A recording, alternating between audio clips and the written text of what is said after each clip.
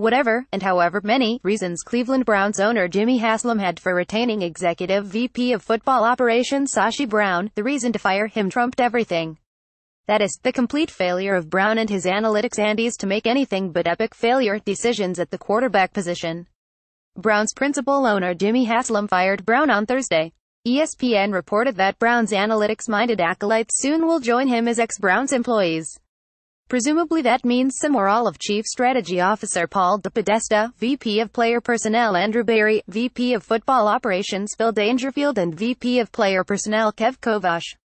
And what of the head coach, whose record over the past 2 seasons so far is 127.036? Hugh Jackson will remain our coach and will return for the 2018 season, Haslam said in a statement, but we feel it is necessary to take significant steps to strengthen our personnel department. We have begun the process of having productive conversations regarding leadership of our football operations and will provide further updates when appropriate. To be fair, Browns and Podesta's newfangled brand of Moneyball-style NFL front office planning and decision-making wasn't all bad. The trade in March to take Brock Osweiler and the last 3 years of his four-year, $72 million contract off the hands of the Houston Texans was a brilliant stroke of creativity. The Browns made the Texans pay for the financial and roster inconvenience by coughing up a second-round 2018 draft pick, the real prize of the deal, for virtually nothing in return. The Browns had oodles of cap space to make such a novel transaction. Acquiring a warehouse full of draft picks quickly became the specialty of Brown and his lieutenants, starting in 2016. But in so doing, they wound up punting the realistic expectation of victory in any week far beyond the grasp of last year's deeply gutted roster, to such an unforgivable extent that, despite making some wise draft selections and free agent signings early this year, players still can't see the top of the dark, dank cavern out of which they're desperately trying to climb. Brown and his crew didn't have to excavate so deep, especially with regard to their quarterbacks. Indeed, if you deliberately tried to pack so many bad QB decisions into a 2-year window, you wouldn't and couldn't fail this epically. The roll call. The last year the Browns signed Robert Griffin III, presumably as a last-chance resurrection project of sorts. Our G3 proved more frail and failing than even the cynics predicted. Last year the Browns traded down from number 2 overall in the draft to let the Philadelphia Eagles select Carson Wentz, who's skyrocketing as a budding, bona fide superstar this season.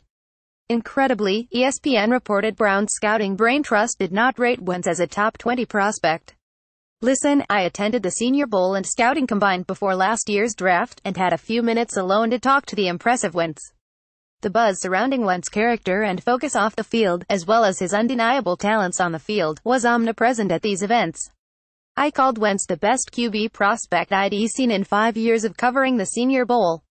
How the Browns could arrive at such a wrong, dismissive conclusion remains stunning. This year the Browns let 38-year-old QB Josh McCown walk away in free agency, after another season of nagging injuries held him back in Cleveland in 2016. When he did play, however, McCown often shone, and overall played well above the mediocrity line. Which means he proved far more functional than the usual 21st-century Browns quarterback, of which there have been nearly 30. McCown wound up signing with the New York Jets, and this season has been so consistently good as to become a strong candidate for NFL Comeback Player of the Year. This year the Browns entered round 1 of the draft-owning selection nose, 1-12.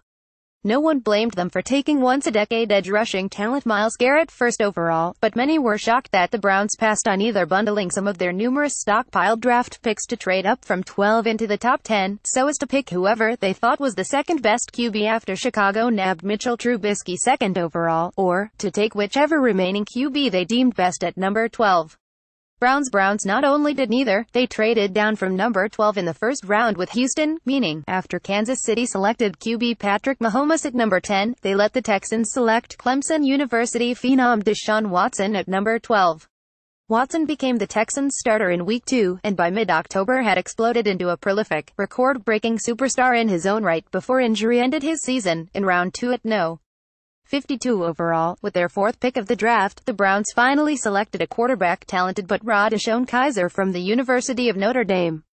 Few thought he'd be ready to play this year.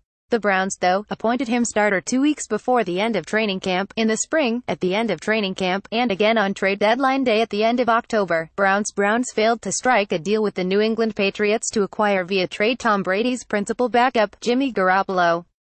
San Fran did another big swing and miss, and in their most recent unforgivable gaffe, Brown and his staff waited until only a few minutes before the trade deadline on October 31st to agree to a deal with the Cincinnati Bengals to acquire their widely admired backup QB, A.J. McCarron.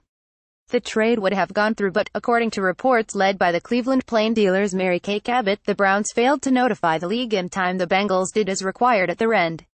And so, as Wentz, Watson before he blew out an ACL and McCown have wowed the NFL world to varying degrees this season, the Browns have tried to win games with a trio of green quarterbacks, after dumping Osweiler at the end of training camp, who entered the season with just 2 accrued pro seasons, 8 NFL starts and 0 NFL wins between them. Namely, rookie Kizer and lowly regarded second-years Cody Kessler and Kevin Hogan. You can't expect to win a single game with such a trio, but the Browns have tried. And they're 0-1-2, after switching from Kizer to Hogan, and back to Kizer, with Hogan and Kessler oscillating as backups. Since early August, each of Kizer, Hogan, Kessler and the departed Osweiler has been the number 1 QB at 1 or more points. None of this schizophrenia has mattered, because this season, not one of them has proved good enough to play, let alone start.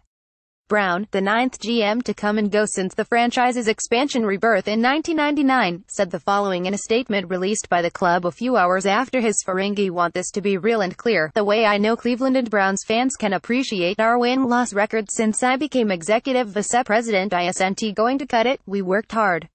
I am so grateful to the people I worked with. We embarked on a mission to rebuild the Browns for long-term, sustainable success. We were committed and aggressive in our approach, even if unorthodox at times. We made dramatic changes and put in place a foundation on which championships can be built. Obviously, the Browns have not yet achieved the turnaround we wanted. I know that turnaround is coming, and when it happens, wherever I am, I will smile, more than a little bittersweetly, and say, to myself, go Browns. Surgery for Shazier. In an ominous statement, the Pittsburgh Steelers announced Thursday that linebacker Ryan Shazier underwent surgery Wednesday night on the spine he injured in Monday night's game at Cincinnati, while making a tackle with his head down. University of Pittsburgh Medical Center neurosurgeons performed spinal stabilization surgery, the Steelers said without elaboration. Shazier remains in hospital. He appeared to have no movement below the waist as he lay on the field, before carefully being carted off. NFL Network reported that Shazier faces months of recovery. Renowned former NFL team Dr. David Chow wrote that the specific surgery means Shazier's spine was unstable and involved bone, ligament, and/or disc disruption, and that the surgery was almost certainly to prevent future damage to the spinal cord. It was likely a fusion surgery with rods, screws and/or metal cage with bone graft to fuse the unstable spine segment. Although football is not at the forefront of anyone's thoughts now, this surgery itself does not rule Shazier out from football in the future. But without a doubt he is done for the season. Fusion takes 46 months for recovery. The key is still the spinal cord and nerves. Are they working or not? Is there feeling and movement? Has there been early progress? Extra points. Buffalo CB Tre'Davious White is out of concussion protocol, and on Wednesday said New England Rob Gronkowski's 1-game suspension without pay for his egregious hit on him is a joke, and that he could have broken my neck. NBC again will use its Skycam, which shows action from above and directly behind, for Sunday night's Baltimore at Pittsburgh game.